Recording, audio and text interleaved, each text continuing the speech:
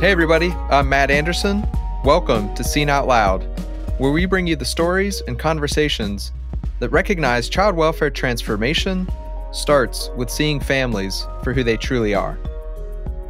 So here we are in March. March is Social Work Month, and so we wanted to do something a little bit different with a special bonus episode. And in this episode, we just want to show how much we appreciate and value the work that you all do. In our first season, we did a story with Jaquia Wilson.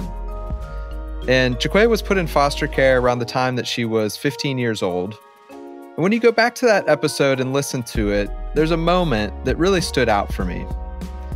It was the moment when she first met her social worker, Raven, and then got into a conversation with me about how much of an impact Raven had on her during those early years. And so, rather than me saying more about that, why don't we just go to the tape and play a little clip of that conversation.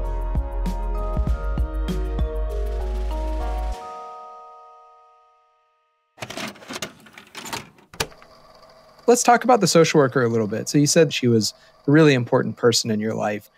Talk about that relationship and why it was so important to you, and what about her you really connected with?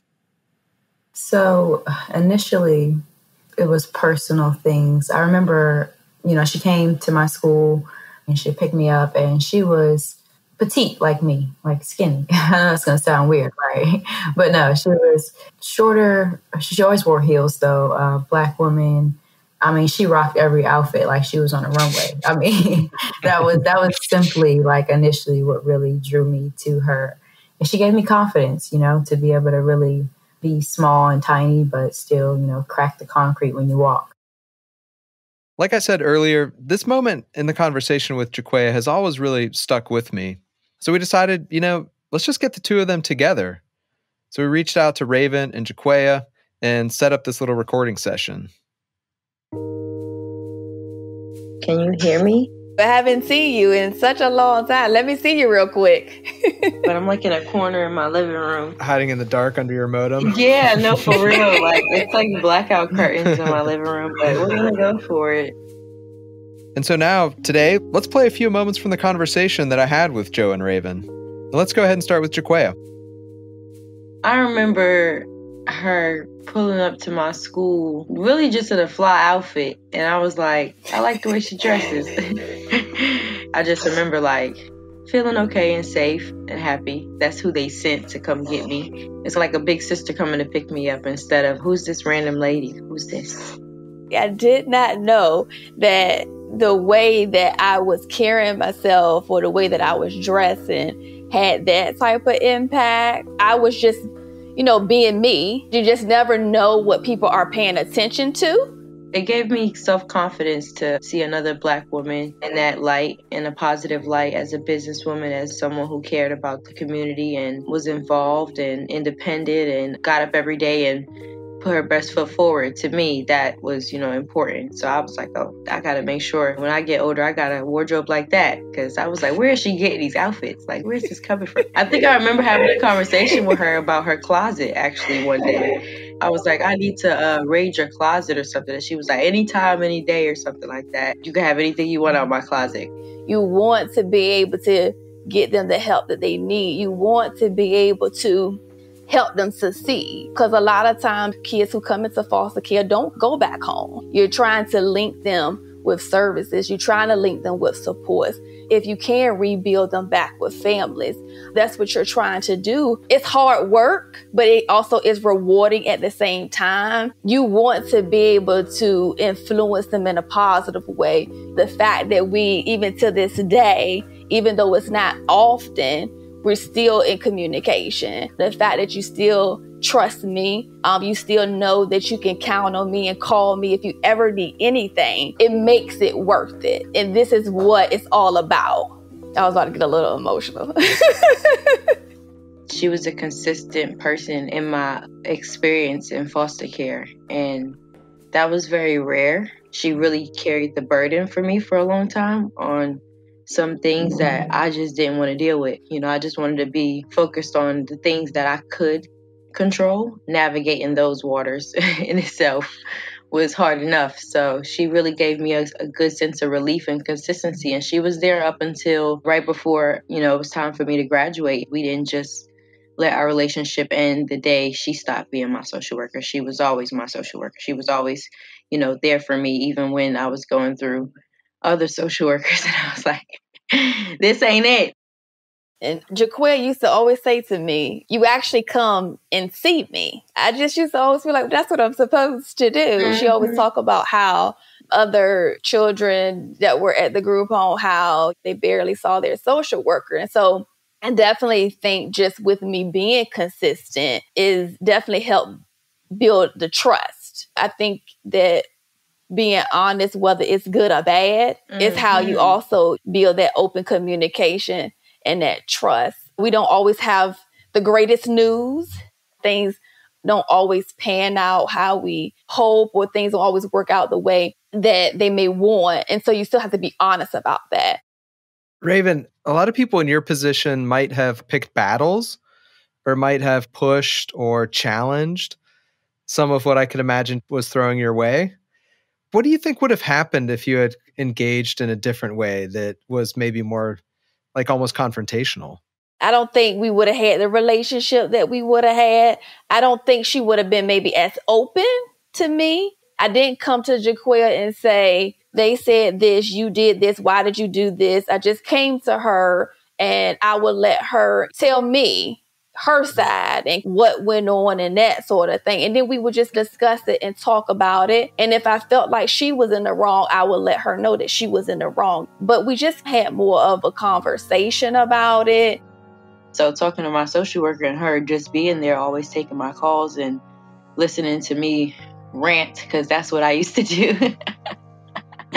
That's what made the difference in getting things done. And honestly, just realizing the realities of our experience as teenagers.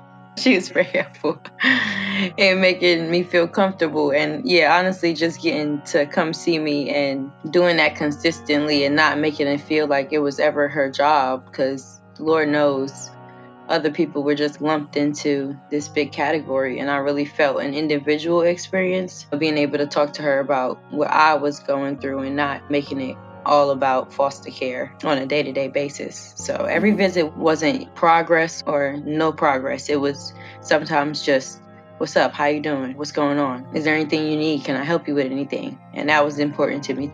I did used to be a bit of a firecracker, but mostly when I felt backed in a corner and like I had no other way of expressing myself. Like I always felt like I was kind of screaming in a glass jar where nobody could really hear me. And so when I called her, when I was on the phone with her, it used to just always calm me. She was like my biggest cheerleader. That was the first social worker that I had coming into care. And for the amount of time that we got to spend together, like I got a lot done with her. I don't think I could have been paired with a better social worker. You see so many times people's cases get shuffled from desk to desk and you don't see any of their goals being met. I just was able to trust my social worker, had my best interest at heart. She still showed up every day and did above and beyond what was required of her. Jaquia definitely had her own mindset and what she wanted for herself, things that she was striving for. And she definitely did not want to be a statistic. And I think she was striving to be better than her circumstance.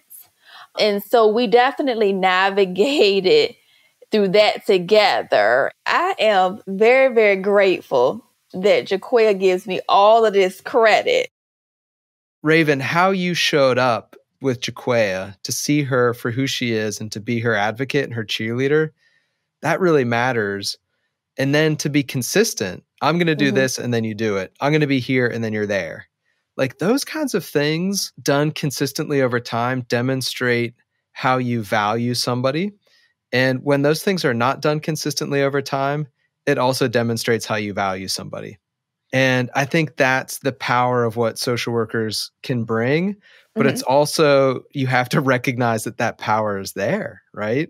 True. That if you don't show up unconditionally, if you don't show up consistently, if you're not seeing Jaquia for who she truly is, that can really communicate something that can And I agree, Jaquia is an amazing person and is going to do great things undoubtedly. But at the same time, the fact that you were there so consistently and in such a connected and present way, really, I think, is why we're having this conversation.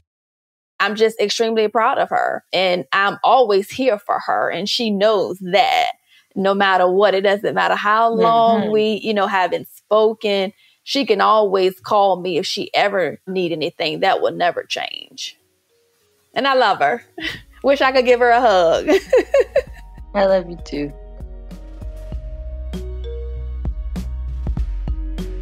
I hope you enjoyed this bonus episode. And lastly, I just want to say thank you to all the social workers who are working alongside children and families every day. And honestly, I can't think of anything more important to do. And if there's anything I want you to take away from this episode, it's really just that we do have a major impact on people's lives. And, at times we don't know that it's happening in the moment, but I think today's conversation is a reminder that we're always making an impression. And as Raven said, let's be curious about the people we work with. Let's take the time to get to know their story, and let's focus on working together to achieve their goals. Thank you for listening. That's it for today, and I'm going to kick it over to Isaiah for our credits. Hey listeners, I'm Isaiah, and I'm here to say thank you so much for listening to this bonus episode of the Seen Out Loud podcast. And a special thanks goes out to all of our social workers across the country who are working to ensure that families have the supports they need to thrive. As always, don't forget to go to our website, seenoutloud.com, for videos, articles, additional clips about our guests, and topics that we discuss on the show. Continue to rate us and leave us a review because we want to know how these stories are influencing your work. Season 1 was only possible because of our amazing team, and this team came back around to give us these bonus episodes, so I gotta say thank you. Our executive producer is Michael Osborne. Editorial assistance from Paige Williams. Mixing, mastering, and sound design by Morgan Honecker, and our composer is Christian Higas. Thank you guys so much for listening, and I'll see you again in Season 2.